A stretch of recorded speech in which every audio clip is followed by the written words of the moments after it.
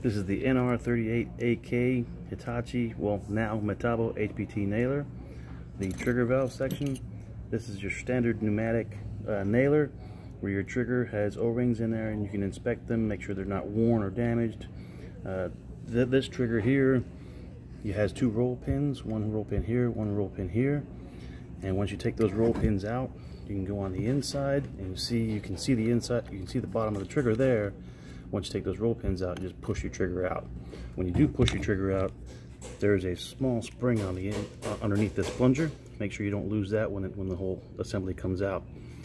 One other thing, when troubleshooting the tool, if the tool does not engage or it doesn't cycle, sometimes this plate on the underneath here, that plate may get really worn. It may get dimples in there to where the plate will not engage the plunger enough to make it cycle. So if that plate is kind of worn, if you've got the tool and you're trying to troubleshoot it, it will not engage just by pulling the trigger.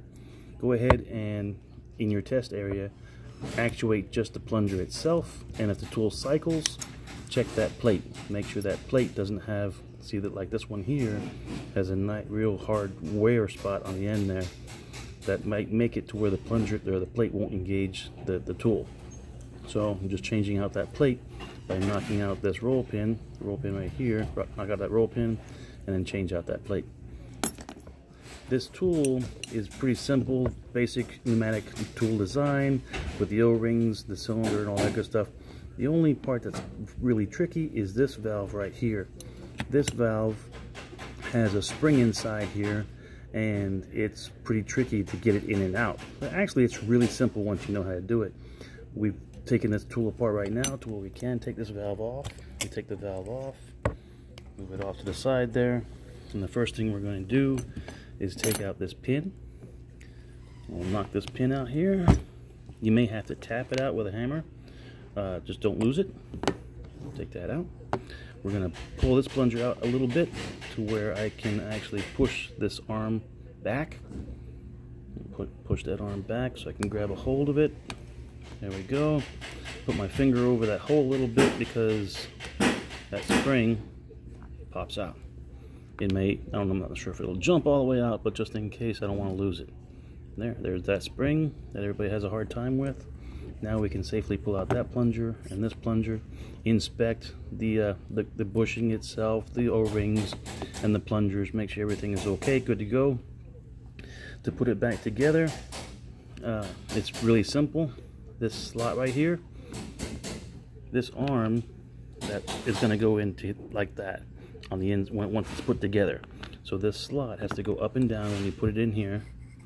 So that goes up and down, and then we're going to put our spring back in here. Oops. Put our spring right there. And what I have here is a Schrader valve tool. You can buy online.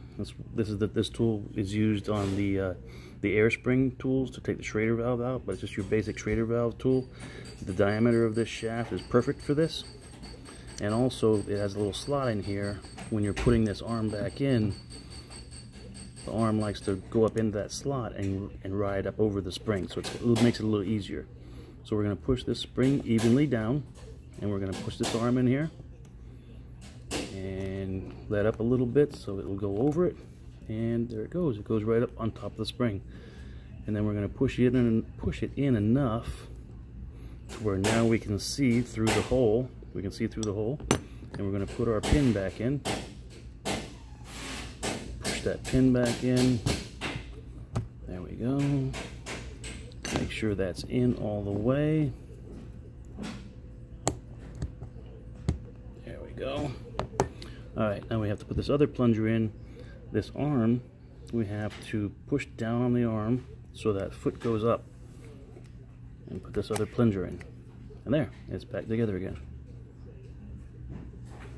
And then we can put it back on the tool and reassemble the tool. Good to go. Have a good one.